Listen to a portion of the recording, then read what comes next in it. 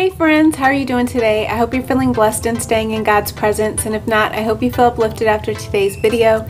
If you're new here, welcome to His Princess Christian community, where we read a chapter of the Bible every day and then discuss it afterwards and in the comments below. Don't forget to like and subscribe. It really helps the channel grow and it opens the door for more people to join our community. And while you're at it, check out the description box. We got a lot of great stuff in there. So today we're reading Acts chapter 6, but before we get started, I wanted to say a prayer if you wouldn't mind bowing your heads with me. Dear God, thank you for bringing us together here on His Princess Christian community. Thank you for opening the door for people to join our community, for connecting us and strengthening our bond. Thank you for opening our eyes, our ears, our hearts, and our minds to your word. Thank you for your wisdom, understanding, and clarity as we seek to interpret your word. And thank you for the courage to apply it to our daily lives. In Jesus' name, amen. Okay, Acts chapter 6.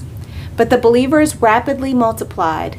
There were rumblings of discontent. The Greek-speaking believers complained about the Hebrew-speaking believers, saying that their widows were being discriminated against in the daily distribution of food. So the 12 called a meeting of all the believers. They said, "We apostles should spend our time teaching the Word of God, not running a food program. And so, brothers, select 7 men who are well respected and are full of the Spirit and wisdom. We will give them this responsibility. Then we apostles can spend our time in prayer and teaching the word." Everyone liked this idea. They even chose the following: Stephen, a man full of faith in the Holy Spirit; Philip, Prochorus, Nicanor, Timon, Paramenus, and Nicholas of Antioch, an earlier convert to the Jewish faith. These 7 were presented to the apostles, who prayed for them as they laid their hands on them. So God's message continued to spread. The number of believers greatly increased in Jerusalem, and many of the Jewish priests were converted too. Stephen, a man full of grace and power, performed amazing miracles and signs among the people. But one day, some men from the synagogue of freed slaves, as it was called, started to debate with him. They were Jews from Cyrene, Alexandria, Cilicia, and the province of Asia. None of them could stand against the wisdom and the spirit with which Stephen spoke. So they persuaded some men to lie about Stephen, saying, "We heard him blaspheme Moses and even God." This roused the people, the elders, and the teachers of religious law. So they arrested Stephen and brought him before the high council. The lying witnesses said, "This man is always speaking against the holy temple and against the law of Moses. We have heard him say that this Jesus of Nazareth will destroy the temple and change the customs Moses handed down to us." At this point, everyone in the high council stared at Stephen, because his face became as bright as an angel's. Amen. So what did you think of Acts chapter 6? I'm interested to hear about it in the comments below. Let me know what your insights or interpretations were on the chapter. Maybe comment your favorite verse, or just say hi and let us know that you're part of the community. And if you've been blessed lately, let us know so that we can rejoice with you. And if you need prayer, make sure you're putting that in the comments too, so we can pray together as a community.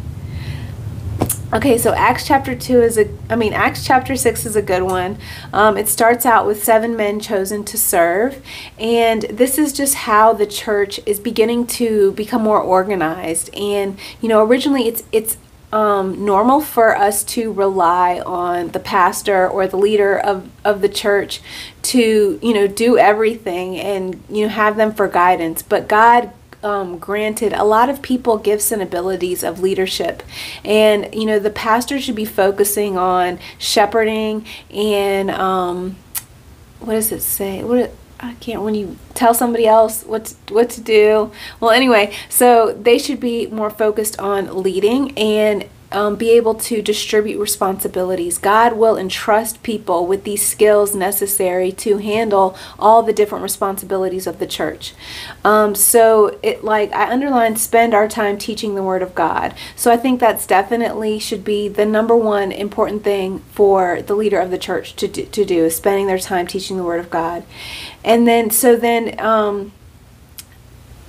they so the brothers selected 7 men who were well respected and full of spirit and wisdom, and they gave them this responsibility. So, in the different ministries, people are chosen who are full of spirit and wisdom to, produce or to do these different things within the church.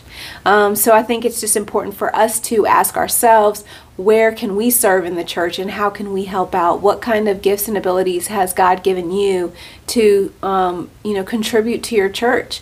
And, just ask God to lead you. Try different things until you find your fit. And this one, I like how they directly talked about running a food program, which I think is really important for churches to do, is to have a food program within their service.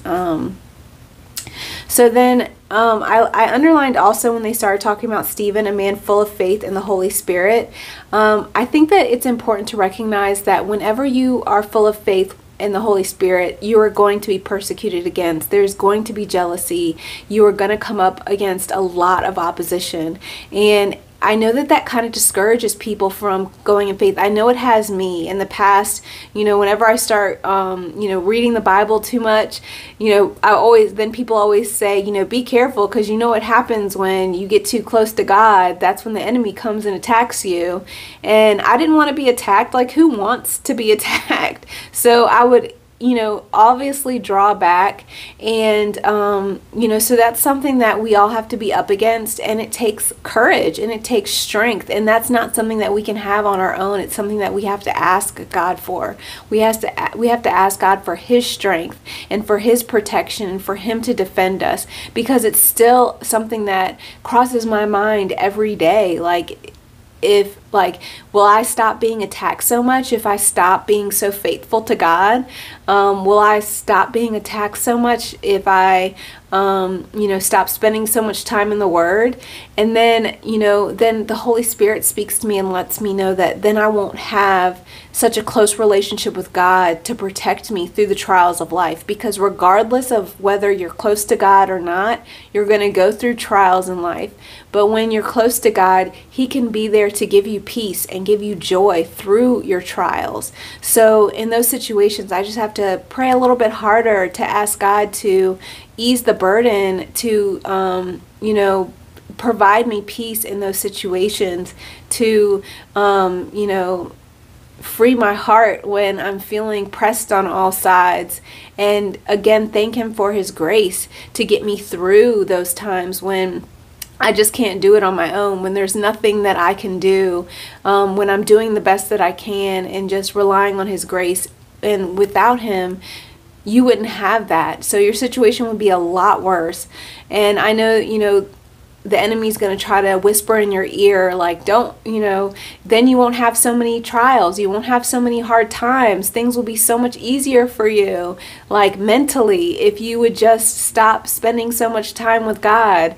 And, it crosses my mind all the time, but, the Holy Spirit has convicted me, and there's no turning back. Like, I can't stop following God, because I know where I'm going. I know that this is only temporary. I know that God will deliver me, and He's been so faithful to me even when I didn't know that He was there protecting me and guiding me and giving me His grace. So how much more will He do it now that I'm aware of it, now that I know what He's doing, now that I can point out the miracles every day?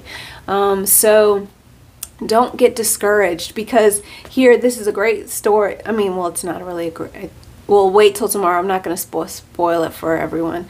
But so they persuaded some men to lie about Stephen. So again, people are going to lie about you. People are going to persecute you. People are going to say things about you that aren't true. People are going to try to say, anything that they can think of bad to try to dissuade you or to condemn you or to turn people against you.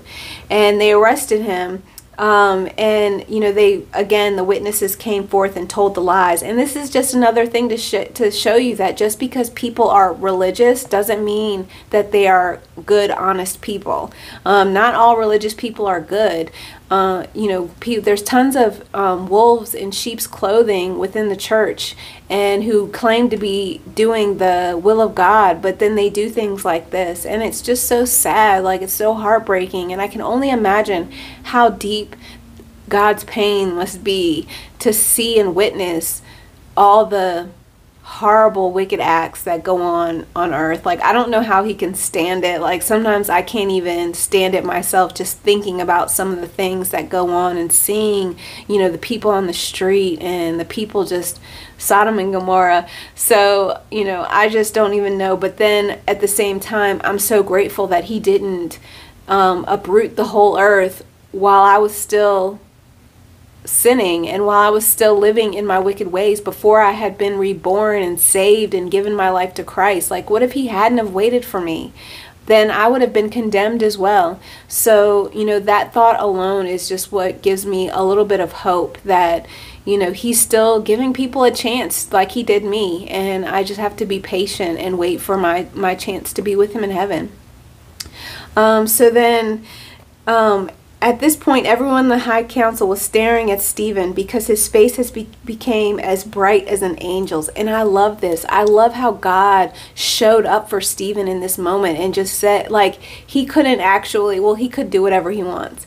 But I just love that he just had that glow that says, there's nothing that y'all can do to me. There's nothing that y'all can say whatever you want about me, because my approval comes from God. I look to God for approval, for love, for provision, for everything that I need, for protection, for safety. And in this moment, when everyone was turning against him, his face just started glowing to let them know, like, hey, this guy is touched by God. He's anointed. And I just love that. But tomorrow's another story, so I'm interested to hear what you have to say about it. Leave it in the comments below. Don't forget to like and subscribe, and I hope you stay blessed, stay in God's presence, and have a great rest of your day. I love you.